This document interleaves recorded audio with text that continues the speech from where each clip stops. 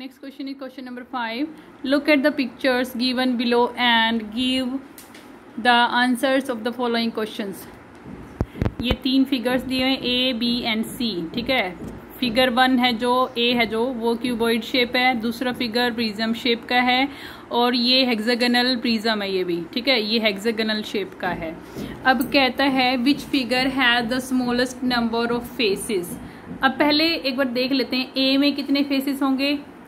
ए cuboid है, हमने कर लिया था. फेसेस कितने होते हैं क्यूबॉइड में? 6 फेसेस होते हैं. एजेस कितनी होती हैं? कितनी होती हैं? एजेस 12 होती हैं. कॉर्नर्स कितने होते हैं? 8 होते हैं. तो फिगर ए की सारी चीजें ये हैं. कितने faces? 6, edges 12 and corners 8. Figure B में देखिए. फिगर बी में फेसेस 3 फेस हमें नजर आ रहे हैं. एक फेसेस के पीछे वो हमें नजर नहीं आ रहा है. 4 फेसेस हैं. फेसेस 4. ठीक है. एजेस कितनी होंगी इसमें? एजेस कितनी होंगी? 6. एजेस होंगी 6. ठीक है. कॉर्नर्स कितने होंगे? 4. ठीक है. उसके बाद सी में देखिए फेसेस कितने होंगे? 8. एजेस कितनी होंगी? 18 एंड कॉर्नर्स कितने होंगे? 12.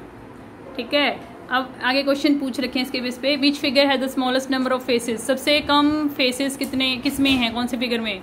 तो फिगर बी में 4 फेसेस है, तो इसलिए सबसे कम किस में है? फिगर बी में. तो आंसर है बी.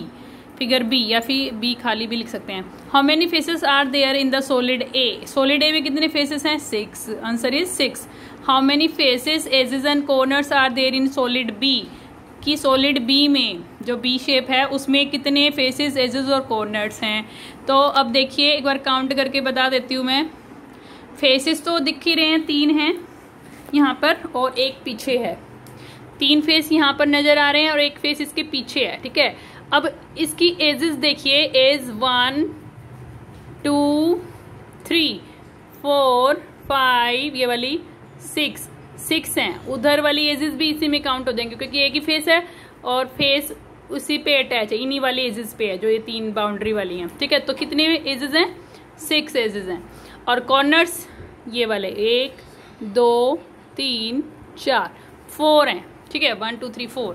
उसके बाद इसमें देखिए हेक्सागोनल शेप है. इसमें फेसेस आपको कितने? एक फेस ये नजर आ रहा है, एक इसके पीछे होगा. 2 3 4 5 फेस नजर 4 फेस नजर आ रहे हैं. अब देखिए कैसे इसके ये जो 3 है ना, ऐसे 3 पीछे भी होंगे फेसेस. तो 3 और 3 3 और 3 6 हो गए और एक ये हो गया और एक इसके पीछे हो गया.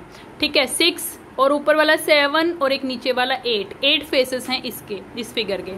ठीक है. एजेस कितनी हैं? एजेस को काउंट करने के लिए देखिए यहाँ पे इसको पहले ये वाले काउंट करिए. 1 2 3 4 5 6.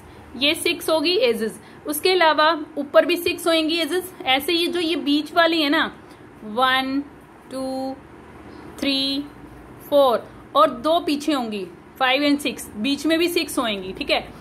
6 एजेस ऊपर होंगी, 6 ऊपर वाली में होंगी और 6 नीचे होंगी एजेस और 6 बीच में होंगी. तो टोटल एजेस 6 3 18 हो जाएंगी. और कॉर्नर्स कितने होंगे? कॉर्नर्स 12 होंगे. क्यों होंगे? क्योंकि 6 कॉर्नर देखो नीचे नजर आ रहे हैं. 1 2 3 4 5 एंड 6.